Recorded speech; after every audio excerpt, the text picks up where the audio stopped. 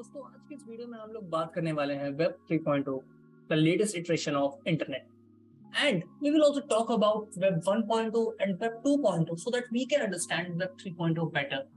So those who are new on my channel, kindly like this video and subscribe to my channel and also press the bell notification icon so that you will never miss an update whenever I will upload a new video.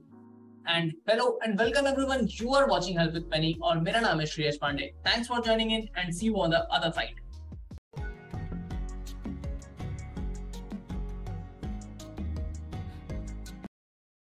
तो web 3.0 को बेहतर समझने के लिए चलिए पहले समझते हैं कि क्या था वेब 1.0 यानी पहली जनरेशन इंटरनेट की. So web 1.0 started around in 1990s and lasted till 2005. So as you can see on the screen, web 1.0 / read-only web.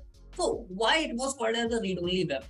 Because web 1 was kind of an era of content consumers. Content producers बहुत कम होते थे because there were a lot of reasons. I will tell you in the next slide. But that era was called as the era of static pages because at that time आप internet पे जाते थे और आप एक website को open करते थे और फिर वेबसाइट पे जो चीजें रहती थी, जो भी कंटेंट रहता था, आप उसको कंज्यूम करते थे, आप उसको रीड करते थे, and you cannot participate and interact with the web page from the front end. So that was the era of web 1. Now why it was like that? Let's learn about the things that were missing in web 1. So web 1 was non-interactive as well as non-participative. Why? Because it was not accessible for all, as well as web 1 के पास वो features ही नहीं थे जिससे users directly front end से interact कर सके website से. So web 1 के पास एक अच्छा यूजर इंटरफेस भी नहीं था and that led to a poor user experience and these were the limitations of web 1.0. Web 1.0 को अगर आपको इमेजिन करना हो तो just imagine like you go on Wikipedia and you read the content. That means you are consuming the content, but you can't do anything with that content. Neither you can edit it, nor you can modify it, nor you can comment on it, and nothing. No participation, no interaction. So this was the era of Web 1.0, जो कि 1990 से 2005 तक last किया था. Now currently we all are living in the era of Web 2.0, and now let's try to understand that what Web 2.0 is. So web 1.0 पे हमने देखा कि वहां का सबसे बड़ा लिमिटेशन था कि वहां पे कोई भी यूजर इंटरेक्शन नहीं था, कोई भी यूजर पार्टिसिपेशन नहीं था. तो वेब 2.0 के बनते ही, क्रिएट होते ही, सबसे पहली चीज जो वेब 2.0 को डिफरेंशिएट करती है वेब 1.0 से, that is the user interaction and user participation. So as I told कि web 1.0 was a read only web. Web 2.0 is a read and right web. That means you can read, consume as well as create content on the web. So how you participate on the web 2.0? So basically you can see there are examples of social media. So on social media platforms, you can post your pictures, you can comment on someone else's picture, and this way you interact and participate with the web directly from the front end. So for example, in web 1.0, most of the जो content create होता था, वो backend से create होता था और फिर broadcast किया जाता था. And everyone who was a user was a consumer because you cannot interact. But web 2.0 में मैक्सिमम कंटेंट जो क्रिएट होता है वो यूजर द्वारा क्रिएट होता है, जिसे कहा जाता है user generated content. And this is one of the greatest pillar of success for the whole web 2.0 era. Now अगर वेब 2.0 में सब चीजें इतनी ज्यादा ही अच्छी थी, so what was the need and what is the need of web 3.0? आखिर जरूरत ही क्या पड़ी? Now let's learn about some of the limitations of web 2.0 and I will say disadvantages also. So web 2.0 यानी कि जिस करंट एरा में हम लोग रह रहे हैं, इसमें चीजें बहुत ज्यादा सरल हो चुकी हैं. You can just go on internet and type anything, you will find the thing you want. You can purchase a toy, you can purchase a book, you can watch a movie. Everything you can do with the help of just few clicks. So this is the life of people. So this is a good thing, but at what cost? तो web 2.0 maximum जिस model पे चलता है उसे कहते हैं freemium model. That means either you can use the application for free or you can pay to use the application. अगर आप फ्री यूज करेंगे तो आपको कुछ एड्स दिखाए जाएंगे जिससे रेवेन्यू जनरेट होगा, और अगर आप पे करके आप उस ऐप को यूज करना चाहते हैं, then what will happen? You will not see any ads. But most of the people, what they will do? They will actually go for the free one. But if you are not paying something or if something is free, you are the product. So this line, always remember this line. And the same happened web 2.0 में user privacy के साथ बहुत खिलवाड़ किया गया। यानी कि अगर आप आज के समय में आप एक कोई छोटा सा app, suppose you want to download a calculator, और आप देखेंगे कि वो कैलकुलेटर भी आपसे परमिशंस मांग रहा है, कॉल लॉग्स की, मैसेजेस की, और अगर कुछ दिमाग में आपके चल रहा है और कोई लिंक हो सकता है एलोन मस्क भी बना ही दे कुछ, तो वो उसका भी परमिशन मांग लेगा। So this is what happened in web 2.0। पूरी यूजर प्राइवेसी के साथ खिलवाड़ किया गया, यहाँ तक कि यूजर प्राइवेसी नाम की कोई चीज छोड़ी ही नहीं गई। The next big thing was too much centralisation. Few big tech giants पूरा मार्केट शेयर लेके बैठे, and not everyone can participate in the governance. Third thing, जिनके पास पूरा डेटा है, what they can do thought manipulation with the help of content manipulation, because the web 2 is totally centralized। तो web 2 के platform पे क्या post हो रहा है, कैसा पोस्ट हो रहा है, उसकी कितनी रीच जानी चाहिए, कौन सा कंटेंट किस यूजर के पास जाना चाहिए, सब चीजें मैनिपुलेटेड है। That means full control with the in the hand of the developer, और in the hand of the person who is behind at the back end।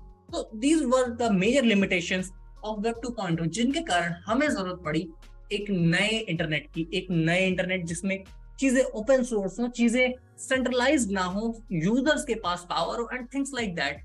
And that's how Web 3.0 came into existence। Now let's talk about Web 3.0 and what are the things that Web 3.0 brings to the table। I think I miss something in the last slide, और अगर आप लोगों ने भी ध्यान दिया, अगर आप लोग पढ़ रहे होंगे स्लाइड तो there is a point for notifications. So you all have seen कि आप फोन को ओपन करते हो और आपके पास नोटिफिकेशंस की एकदम भंडार भर जाते हैं। शाम होते ही स्विगी के चाय समोसे के नोटिफिकेशन आने लगते हैं, साथ ही साथ जोमेटो के भी आने लगते हैं, और जोमेटो और स्विगी के कभी ऐसे नोटिफिकेशन आते हैं कि अगर दोनों कंप्लीट कर रहा हूँ, कैसे पता जोमेटो को कि स्विगी के पास क्या नोटिफिकेशन आ रहा है, और कैसे पता स्विगी को मेरा बिरयानी खाने का मन कर रहा है। So this is all user manipulation। They are trying to manipulate us with the help of notifications। Sometimes notifications are useful too। Suppose आपके क्रेडिट कार्ड से कोई ट्रांजैक्शन और आपका नोटिफिकेशन नहीं आया, तो that is a limitation। But अगर वो नोटिफिकेशन आ रहा टाइम तो that is a useful notification। So now let's talk about Web 3.0। Why I am not talking more about notification, because I will talk later about notification in this video। Now things that Web 3.0 brings to the table. So it is open source, it is decentralized, it is censorship free, it is built for individuals by the individuals. It works or leverages the blockchain technology. There are absolute no intermediaries, and it is semantic web। So what are these things mean?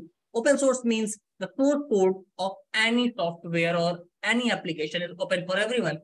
Anyone can contribute, anyone can modify, anyone can copy। Decentralized, that there is no single person or entity controlling the whole ecosystem। Built for individuals means that every individual or every user who is a part of the ecosystem is actually a owner। So Web 1 was read only, Web 2 was read and write, and Web 3 is read, write, and own the ecosystem। So these were most major things that Web 3 bring to the table। And it is also censorship resistance, because nobody is controlling and there is no centralized entity, so everybody is free to post anything they want। The absolute freedom of speech। but इसमें थोड़े से mixed opinions है मेरे, but I will cover those opinions in some next video or other video, not in this one। Now I recently talked about too many notifications। So I categorize notifications in two ways। First, useful notifications, and second, useless notifications। What are useful notifications? जिससे हमारा कुछ profit हो, कुछ हमारा benefit हो। But what are useless notifications, जो कि रोज आ रहे हैं। भाई हम रोज स्विगी से कुछ नहीं मंगाते, रोज जोमेटो से कुछ नहीं मंगाते, बट वो रोज हमें नोटिफिकेशन भेजते हैं। हमें नहीं जानने भाई कि आपके प्रमोशन ऑफर कैसे चल रहे हैं, और अगर हमें जानना है किसी का, we have subscribe, then okay, then it's okay कि हम पा रहे हैं। बट ऐसे क्या कि रैंडम सबको नोटिफिकेशन भेज रहे हो, that is called thought manipulation, जिसके कारण होता है। और कई बार आप इंपल्स परचेज भी कर लेते हैं, इंपल्स बाय भी कर लेते हैं, आपको देखा कि कोई डील अच्छी आ गई, it's like that happens. But web 3 ecosystem में ऐसा नहीं है। एक्चुअली वेब 3 इकोसिस्टम में अभी तक नोटिफिकेशंस का कॉन्सेप्ट ही नहीं आया था, क्योंकि वेब 3 इकोसिस्टम के पास खुद का कोई कम्युनिकेशन प्रोटोकॉल था ही नहीं। तो as I said, notifications can be useful as well as useless, but if we can get a notification that saves something, that saves our hard-earned money, that saves our time, then that notification is surely useful। So basically Web3 की एक बहुत बड़ी gap थी कि Web3 ecosystem के पास खुद का कोई भी नोटिफिकेशन प्रोटोकॉल नहीं था। And in order to fill that gap, EPNS came। So EPNS stands for Ethereum Push Notification Service, and it is an Indian project that actually solves this problem, and The problem was that Web3 was not having any communication protocol. बहुत बार अगर आप एक Web3 के person हैं, that means you trade in crypto, you trade on DEX and D apps, and you all use D app if you use, so you can actually visit the Ethereum push notification service website and you can subscribe to the channels of the dApps. And suppose कोई critical bug आ गया आप जिस project में invested हो and something happened or your loan is getting liquidated and things like that, so you will get a notification instantly with the help of EPNS protocol. And this is how EPNS solves the major problem of the Web3 communication, and it is the native Web3 communication protocol. So this is all about EPNS and Ethereum push notification service, and इसका एक native governance token है जिसका नाम है push token. So if you want to back project in Web3 ecosystem, you can just purchase their tokens, purchase their coins, and you will be the owner of those tokens and coins, and you will have the share in the company, not in the equity, but in the form of company. And the best thing about EPNS project that every project in Web3 has tokenomics. So what is that? That if they have tokens, so how that token is distributed. So in for push, that means for Ethereum push notification service, 53% of total tokens are for the community. That means, believe like, it's unbelievable that a project that is 53% owned by the community. So this is the beauty of Web3. So if you want, not a financial advice, but do your own research, and if you want to invest in tokens or in any Web3 project, do count EPNS in that. Now let's do some recap and understand what are the things that we learned about Web1, Web2 and Web3. So we learned that Web3 was read-only, Web2 was read and write, and Web3 was read, write and own the content. Web1 was just content consumers.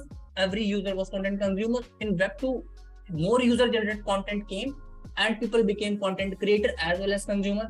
In Web3, people created content as well as owned their piece of their content. In Web1, there were intermediaries. In Web2, there were intermediaries. In Web3, there were no intermediaries.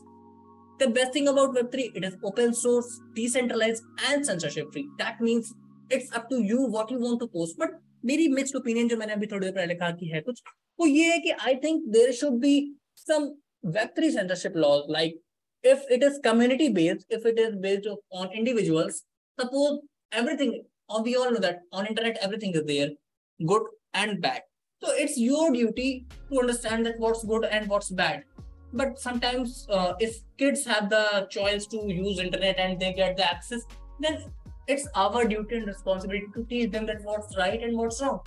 Things like that. I want that I have a mixed kind of opinion कि Web3 में censorship कैसी होनी चाहिए और वो कैसे execute हो, और हम इसके बारे में किसी और वीडियो में बात करेंगे. Till then I hope कि आपको Web1, Web2 और Web3 का concept clear हो गया हो कि how Web1 evolved, how Web2 came, how Web3 evolved, and what are the things that Web1, Web2 and Web3 differentiates in. And आजकल के समय में ट्विटर पे एक और टर्म चल रहा है जिसका नाम है Web5. So I will cover Web5 in my upcoming videos, maybe next one, who knows. So till then, see you in the next video. Keep learning, keep educating. Jai Hind.